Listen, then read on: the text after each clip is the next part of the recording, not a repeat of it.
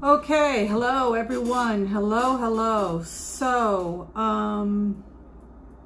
I want to talk about a remote viewing that I did last night. I did a remote viewing last night, and then I did the card throws.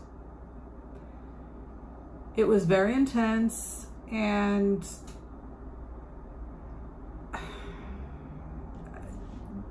it's the first time I felt like I connected with the energy of Donald Trump probably in a couple of months. I think maybe energetically I may have,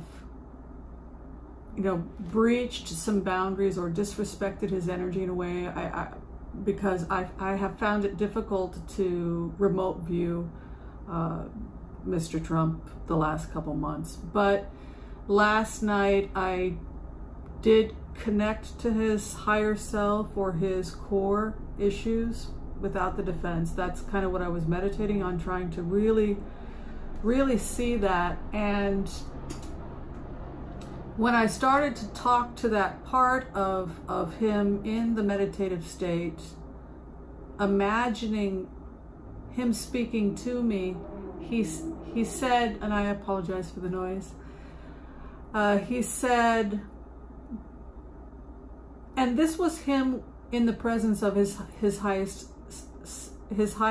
spirit guides. So it was as if, imagine Donald Trump's true core self, that is wounded, the part of him, the aspect of him that is wounded, in the care of the angels, or in the care of the higher beings with a higher purpose. This is the meditation last night. And so what I heard was this from Mr. Trump. He said, on a deep level, he understands that addiction takes many forms, that the men in his family all suffer from addiction. And he was encouraged to engage in activities that could be construed as addictive at a very early age. It was kind of how he bonded with his father, with Fred, his brother. And that meant womanizing. I think he has drank when he was younger, and then he stopped after Fred's death. That he said, "Oh, I never drank." I'm a little skeptical, because when I go into the meditation, it looks like he bonded Fred Trump Sr. with his boys by carousing and flirting and doing naughty things. And the energy of the higher person trying to heal himself, for lack of a better word, says that at a very early age, he became addicted to these things. He was exposed to these things, and he became addicted to these things. Sex, now pharmaceutical drugs, we're pretty sure about that. Even regular MDs are now talking about the symptoms of that.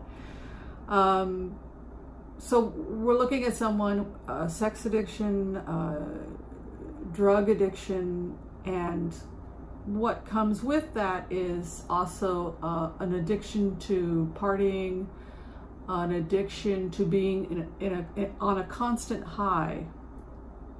And another aspect of being on a constant high is spending money.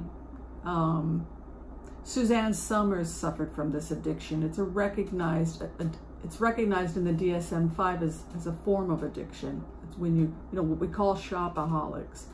Somebody who literally, the dopamine hits, it changes their chemistry, and so they can't stop spending money, throwing money around, particularly if they're being rewarded in some way, with a woman's affection, or better service at a hotel, or people treating you as if you're a god because you're their employer.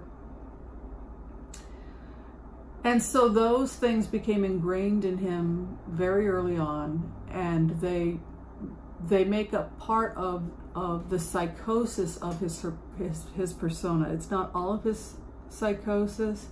Sadomasochism kind of emerges when he realizes that he will never be enough and that he's a loser. And so instead of taking it out on himself that he's a loser, he looks for people to scapegoat and then places that shame and that self-loathing on his victims, and it makes him feel better.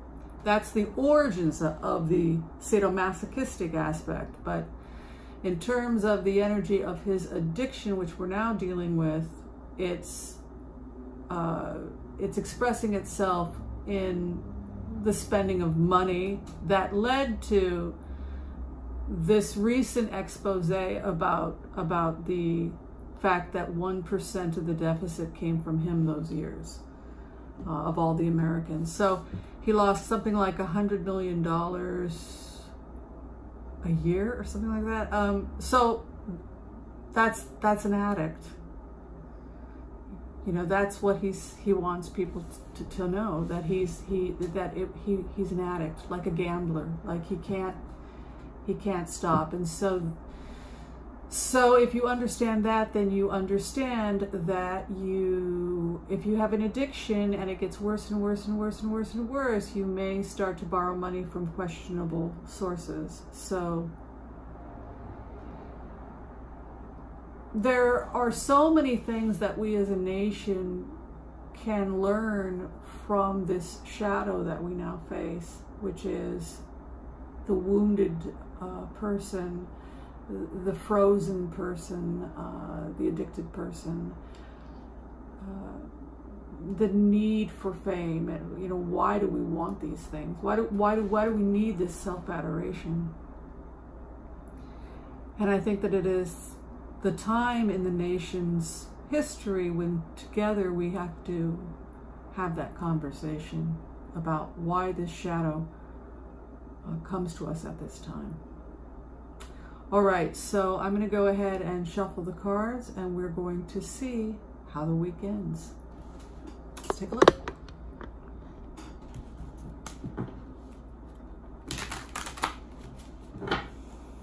Just want to tune in on Donald Trump.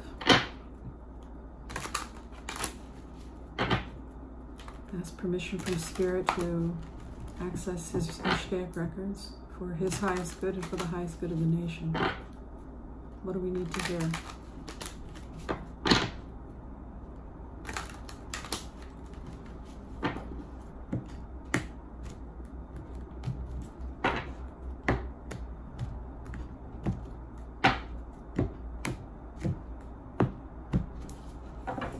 The base of the matter, we will come together as one nation.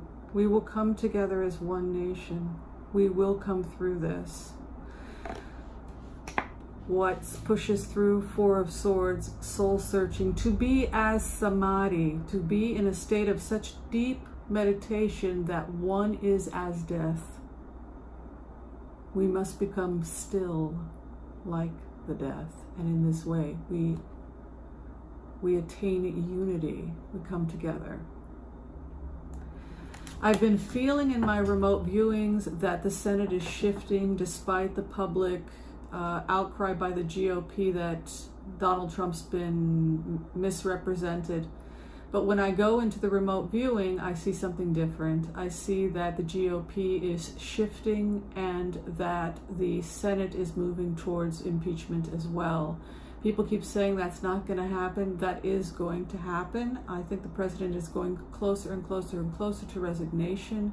And I think part of why Barr was brought in was to at least give the president enough time to figure out a deal with the prosecution about a resignation and immunity for him and his children. That feels to me right. Publicly, it doesn't look that way, but privately, I feel like these negotiations have actually gone for a very long time. Where we are at right now, the judgment comes. We now, as a nation, are at a point where we have to make a decision about who we are and what we stand for, and what crosses us, a battle that is being walked away from. Somebody in this battle will give up. And what is above us as a nation, something is being cut off or removed. And it sits in what? A feeling or need to come out of an entrapment, or we have placed ourselves in a position by choice that we now wish to be removed from. What we sit in our past, a past of unity or going across the aisle, the yin and the yang coming together, or Democrats and the GOP coming together, negotiations, deals, partnership. And we've gone into conflict, disagreements, arguments, divided. But we also could be constructing something that could be quite solid. Where we are at right now, we are in a stage of rapid movement. Things are happening very, very quickly now. We are in 7th house, Chariot, moving quickly. What is around us just keeps talking about how the nation is strong, the nation is strong, the nation is strong. Hopes and fears that we will be victorious. The final outcome. We must face the ethos, the Constitution, the thing that binds us, the Godhead, the thing that binds us as Americans. And what stands is the Constitution. And the clarification, we harvest. There's Mueller, hopes and fears, a deal, the heartbreak. The deal leads to heartbreak. The deal involves Mueller and the stability of the nation.